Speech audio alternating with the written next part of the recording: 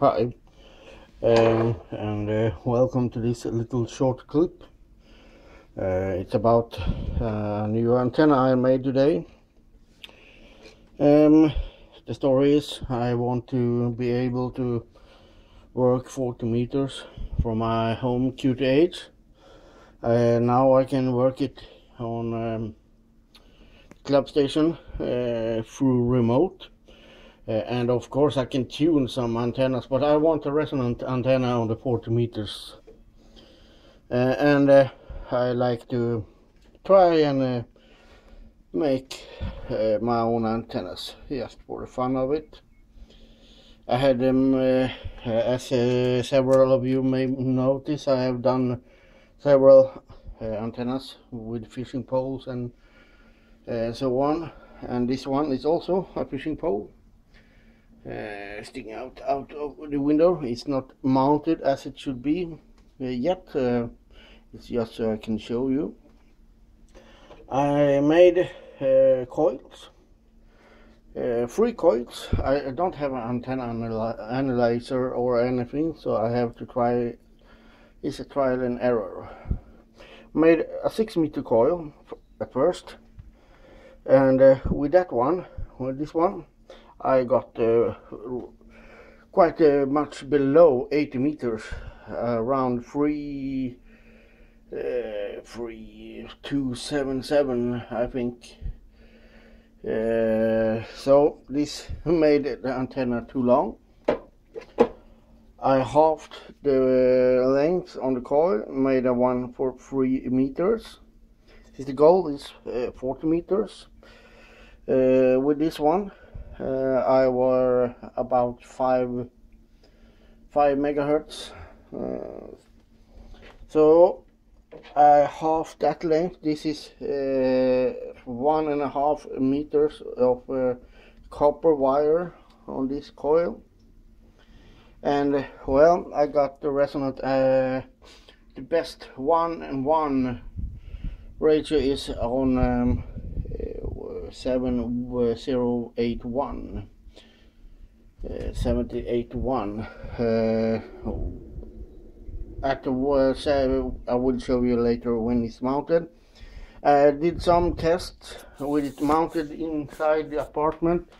I had it right in here in the hallway, and on lying on some chairs, and about 25-30 watts.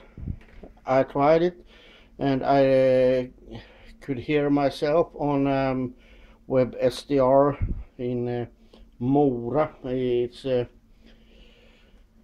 well, a little bit over the middle of middle of the Sweden, or let's say middle of Sweden, and I were about S7 S8 on that test with it mounted inside the apartment, and 25 to 40 watts.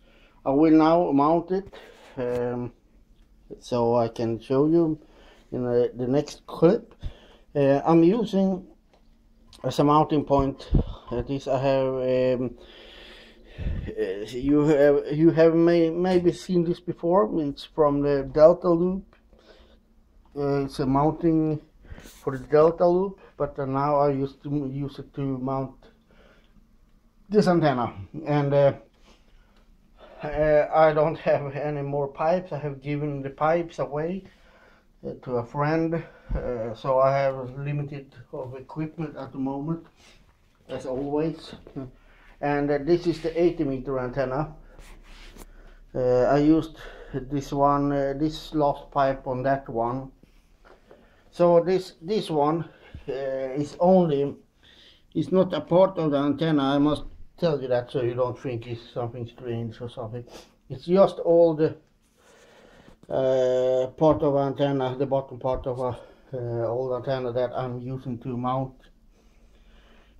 So nothing is not a part of the antenna or in any way.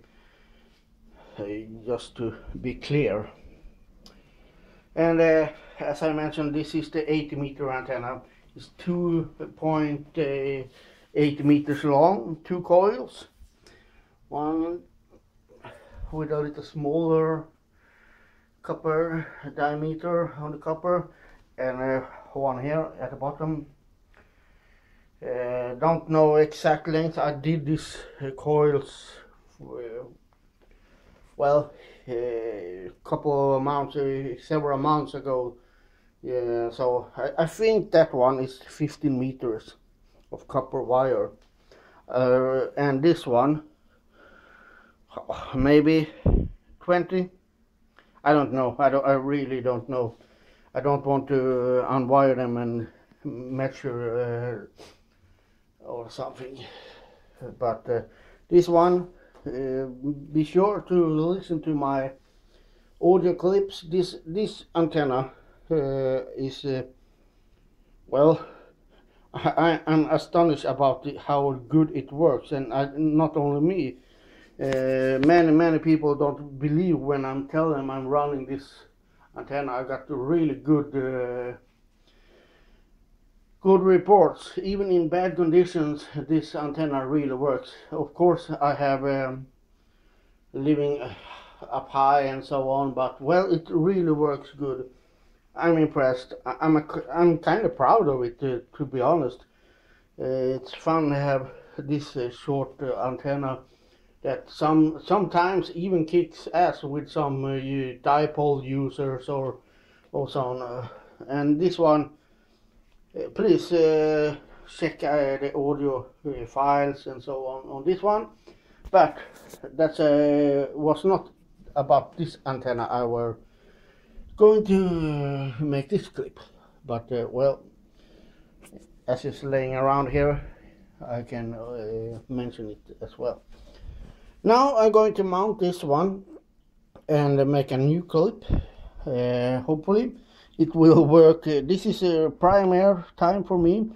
Haven't had it outside, mounted outside, so hopefully it will work as good as it did on laying on the chairs here in the hallway. I don't think the inside environment would improve this, but the SVR may change a little bit when it's going out in the open air.